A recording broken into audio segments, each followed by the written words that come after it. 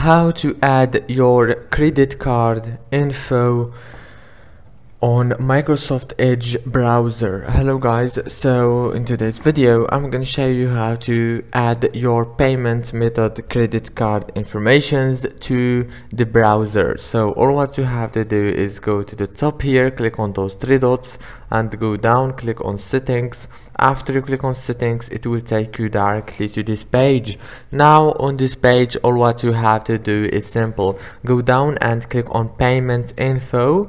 Now here you will find cards you've saved on this device. Click add card. Now add your card number, your name, nickname and the expiration date and click save. It's actually so easy. If this video was helpful, please don't forget to like and subscribe, and thank you so much for watching until the end.